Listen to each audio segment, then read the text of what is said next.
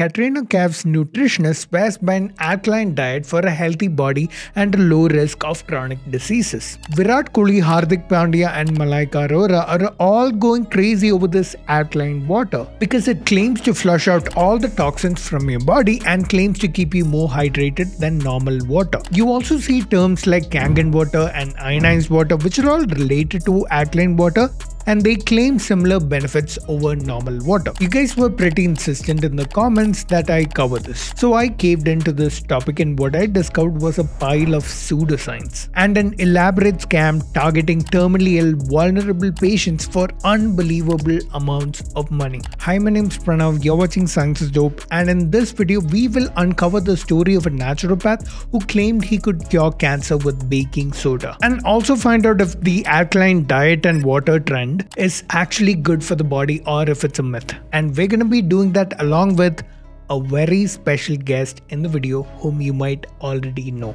So stay tuned.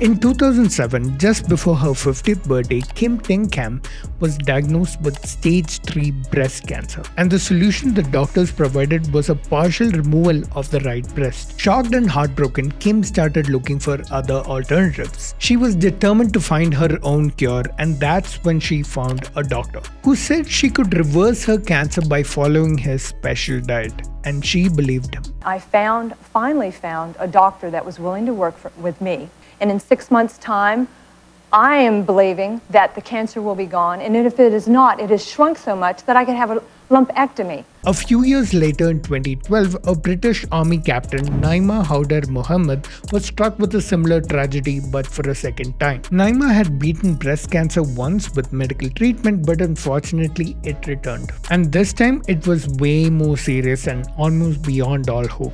But she refused to believe that this was the end, and so she wrote a letter to a doctor she found on the internet who claimed he could cure any cancer with his unique approach. And after a few emails, Naima was convinced that within a few months she would be back on her feet in perfect health. And the doctor who promised to save the lives of these women was Dr. Robert O. Young, MS, DSc, PhD, medical microbiologist and poster boy of alkaline diets. His best-selling book, The pH Miracle, claims that after years of research, Young discovered something groundbreaking. A diet that can help you reclaim your lost energy, get clear skin, bright eyes and a trim body, all by following the golden rule of what he called the new biology. According to Young's new biology, the golden law was that acidification of the body is the root cause of all diseases. The title of his book, The pH Miracle, was a reference to this. pH is a number between 0 and 14 that tells you how acidic something is. Take a solution, and if its pH is less than 7, it's acidic. If it's 7, it's neutral, and if it's more than 7, it's alkaline. According to his theory, all sickness can be prevented by managing an alkaline pH in the body. Flu, diabetes, osteoporosis, cancer, and even AIDS can be treated naturally the pH miracle way. Young believed that the human body is designed to be alkaline, but everything we do, eating, breathing, and even thinking, were actions that turn the body acidic. And what happens if we don't deal with this acid problem? For women, it goes into the breast, which causes, microcalcifications and breast cancer. If it goes into the brain, then it can cause brain cancer. If it goes into the prostate, it can break down the prostate. But not to worry, Young didn't want to leave people hanging, and so he presented the perfect solution to this problem, balancing out the harmful acid by eating food that is alkaline, and also drinking water with a few drops of hydrogen peroxide, which made it alkaline. This, according to him, increased the biological activity in that water. Young put forward this idea of alive water. As if feelings and memory were not enough, water is now alive. If you didn't get that reference, check out this video I made. But why was he recommending such a diet? On what basis? In 1994, after decades of research, Young says that he discovered something astonishing. He saw that when blood becomes acidic, it starts to behave in a strange way. Blood cells slowly transform into harmful bacteria and viruses which give rise to disease. Looking at the live blood, you will see a rod bacterial form, much like an anthraxis bacillus, going through a pleomorphic change or a biological transformation. This was the revolutionary idea on which he built his alkaline diet empire. But this idea of one type of cell transforming into another is not a Robert Young original. This idea existed hundreds of years ago, and it was known as pleomorphism, first theorized in the 1800s. But as evidence for germ theory was established, pleomorphism was abandoned by everyone, except Robert O. Young, apparently. Young had been writing books on alternative medicine since 1988. But everything changed for him after he wrote The pH Miracle in 2004, a book covering health tips, weight loss tips in an era when toxic diet culture was all the rage. His book met instant fame and sold millions of copies in the US. Riding this wave of fame, Young started organizing pH Miracle retreats, charging anything from $1,300 to $2,500 per night, and making television appearances for alkaline weight loss regimes. Our body is only as healthy as the water it's bathed in, and it's acid that makes us fat. He planned something big and potentially risky. He soon started treating patients not through books but through his revolutionary healing program at a 48-acre ranch in rural San Diego. And some of these patients were terminally ill, like Naima. What's so risky about this whole operation? We'll get to that, but first we have to understand what happens to the body when we eat alkaline diets. And to explain that, we have with us Krish Ashok, author of Masalalab. Before we try and unpack what happens to our bodies on alkaline diets, let's take a step back and head to Bollywood. I'm sure all of you have seen these gory scenes from Bollywood films where the villain or a pathological boyfriend uses this liquid that melts your flesh. It's called an acid. In chemistry, stuff is either acidic, neutral, or alkaline.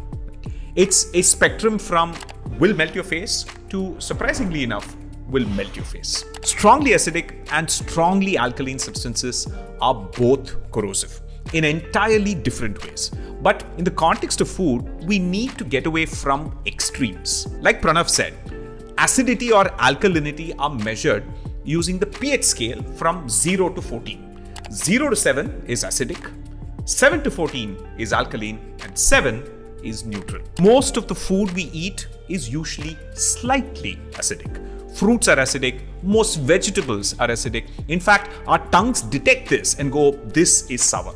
More acidic equals more sour.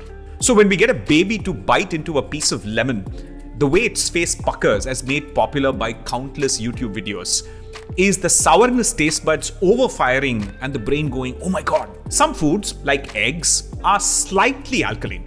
Not much, because it turns out that our tongues absolutely detest anything too alkaline. We love vinegar and lime juice, pH 2 to 3, and cannot tolerate anything more than a tiny bit of baking soda, which is pH 8 to 9. This is why strongly alkaline things taste soapy, metallic, and bitter. But whether food is acidic or alkaline doesn't really matter, because once food gets into your stomach, our digestive system generates super strong, face-melting strength hydrochloric acid for a couple of reasons. To kill anything living like bacteria or viruses, and to break down large proteins in a process called denaturing. And once that's done, the pancreas does something magical. It generates alkaline bicarbonates, like in baking soda, to neutralize all this really strong acid, because we don't want it to melt our intestines. And finally, in the small intestine, all nutrients in food are absorbed into the bloodstream. But unlike the digestive tract, where pH can vary based on what you eat, what you drink, etc., the pH of your blood is super tightly regulated within a very narrow range between 7.35 and 7.45, which is slightly alkaline, if you notice, in order to maintain the proper functioning of the body's cells and organs. This is done in 3 ways. Number 1, respiratory control, also known as breathing. Carbon dioxide in water or blood is acidic. So when blood becomes acidic, your body will increase your rate of breathing to remove that carbon dioxide. When blood becomes too alkaline, your breathing rate goes down to allow for more CO2 to remain in the blood.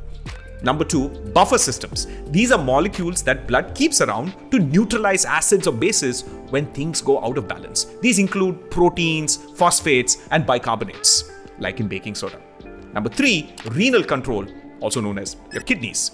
The kidneys also are responsible for removing excess acid or alkalis from your blood via urination. As is evident, this is a delicate and highly orchestrated dance of multiple bodily processes to essentially keep you alive. What you eat at best can affect the pH of your digestive tract and to some extent your urine.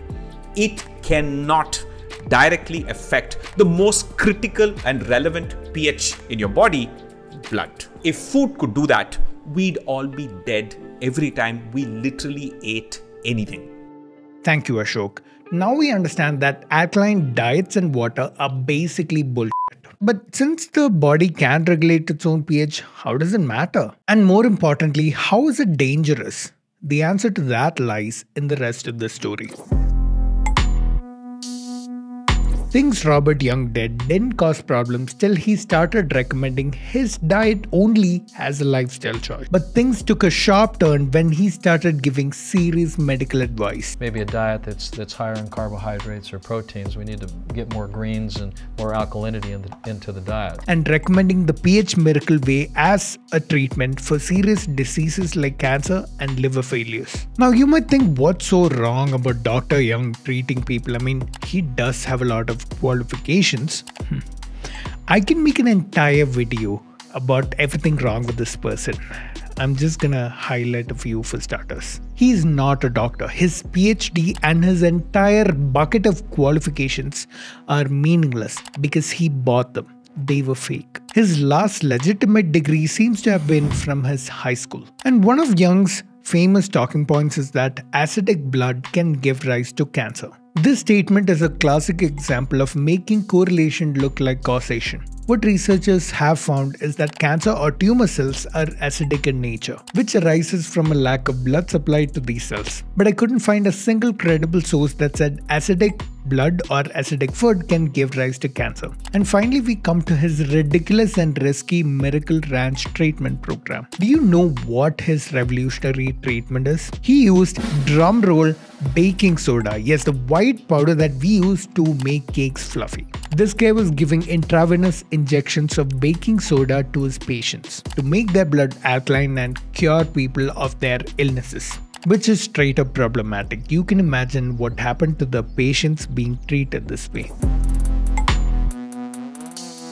Young was successful in running his pH Miracle Ranch, charging people something like $3,000 per day. That's like 2.5 lakhs or 250,000 in Indian currency per day of an 8 to 12 week treatment program. His empire, however, was struck down in 2014 when US Marshals arrested him from his ranch. He was charged with multiple felonies, including treating sick people without a medical license, and physically abusing patients and stealing from the sick and elderly. A jury ordered Young to pay and compensate $105 million to Dawn Callie, who was convinced to stop her chemotherapy for her cancer and go for his alkaline treatments after he introduced himself as a doctor and promised to cure her. Callie is yet to receive her compensation, but she feels vindicated to speak out against Young and stop him from ruining other people's lives with his lies. But unfortunately, some people could not get justice for themselves. Kim Tinkham was interviewed by Young, and she talked about how she went from having cancer to not having cancer in 9 months following his alkaline diet plan. He even posted this on his website. But unfortunately, Kim succumbed to a disease and passed away in 2010. Naima, who was hopeful about Young's potential to treat her cancer and cure her, got her family to pay $77,000 or 62 lakhs in Indian rupees for his ranch treatments. But things just got worse for her, and soon after she started her treatment, she lost her life at the age of 27. Even after being jailed for 3 years, he started selling chlorophyll juice as a treatment against COVID-19. But this time he got immediately flagged down by the authorities for making baseless claims. This shows that people like Young have no remorse for preying on terminally ill people. Fortunately, the jail sentence stopped him from illegally treating people and pumping them with hope. Some people might still have a doubt, hey, just because the pH miracle diet was a scam doesn't mean alkaline water and Kangen water is a scam. You're absolutely right, they have their own reasons for being utter nonsense. My comment section was the first time I came across this term Kangen water, but apparently it's quite a big deal. The word Kangen comes from the Japanese phrase return to life, because it supposedly gives you a new and healthy life and makes you live for longer. So what exactly does this purifier that's worth something like 2 lakh rupees do? According to them, it's a device that ionizes water and uses electrolysis to separate the acidic and alkaline components of tap water. First, you ask anyone with a degree in chemistry and he or she will tell you that this term ionized water makes no sense. Electrolysis involves passing a current through water to separate the negative and positive ions in water. And pure water does not even conduct enough electricity for it to undergo significant electrolysis. Tap water, however, does have impurities and can conduct electricity, but electrolysis does not magically turn the water acidic or alkaline. Water must contain metallic ions to be alkaline. And most tap water we get in our homes already has these metallic impurities, especially if it's hard water, which means it's already alkaline.